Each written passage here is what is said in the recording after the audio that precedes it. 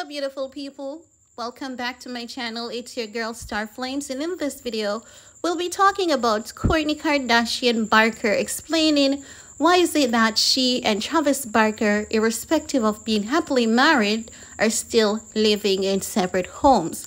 So on the Not Skinny But Not Fat podcast, Kourtney Kardashian was asked a question: why is it that you're living in a separate home from your husband?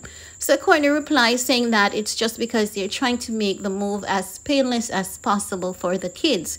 She says that they're thinking about how they can basically blend their household together with not hurting the kids, and they know that for the most part they're just trying to figure things out, trying to figure out places.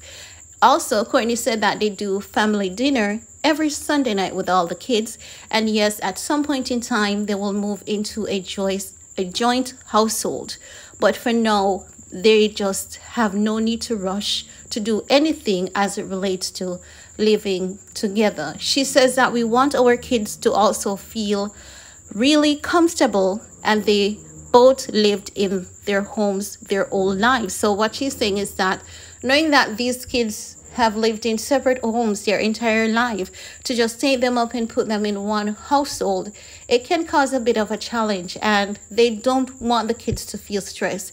As such, they're taking their little time to make this decision. I guess, you know what, I think what Kourtney's doing is basically, see how the kids get along while living apart, having them meet occasionally so they don't get overwhelmed with everything at once. And I think that is an excellent idea. We know that some people love to criticize, saying, oh, they're married and they're living in separate houses and all of that. But I think this is a good move.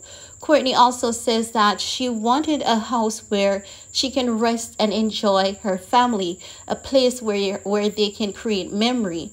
So Kourtney has a great house a block away from Travis Barker, so it's not hard for them to get around. And I also believe that both parties may have furnitures that they're thinking about, like, what do we want to keep, what do we want to sell, donate, or give away, something along that line.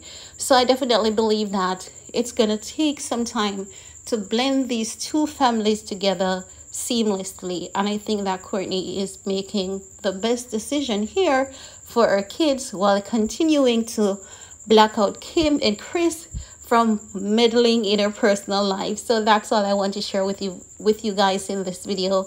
Let me know what your thoughts are about Kourtney and Travis Barker still living separately, and Kourtney saying that she wants the move to be seamless as possible and not be painful on the kids. I want to hear from you, and give this video a big thumbs up, share if you care, and remember, if you haven't subscribed as yet, be sure to go ahead, hit that subscribe button. Thanks for your time. Stay safe, stay blessed. See you all next time. Bye guys.